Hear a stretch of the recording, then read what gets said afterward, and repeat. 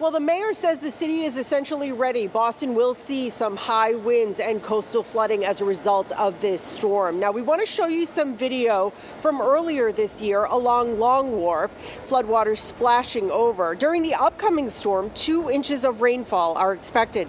The mayor says the winds will likely be the toughest part of this, and there are concerns about downed trees or power lines.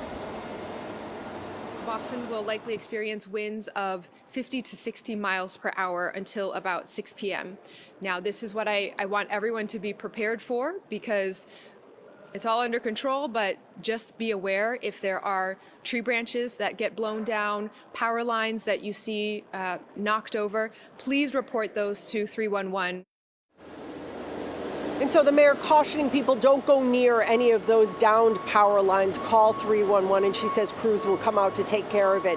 Also of concern, the flash freeze that could potentially happen when temperatures plummet after this storm.